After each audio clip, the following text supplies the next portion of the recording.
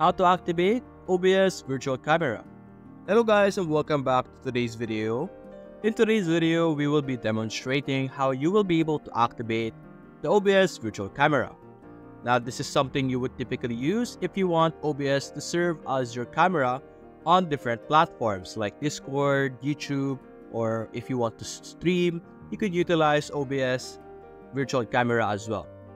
So first things first, go to OBS over here and we're going to set it up. To be able to find the OBS virtual camera, you're going to look over here under sources.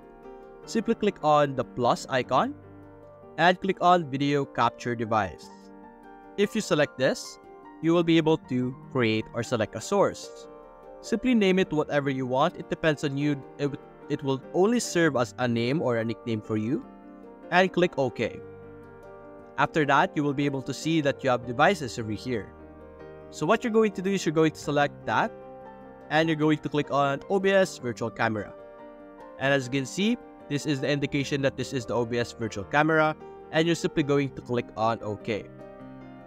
Now, I'm going to turn it off for now because it will eat up our entire screen. If I turn it on, as you can see, this is what you're going to see. But I'm going to hide it. But we know that it is enabled. So that's basically it guys. If you enjoyed this video, leave a like and subscribe. Thanks for watching.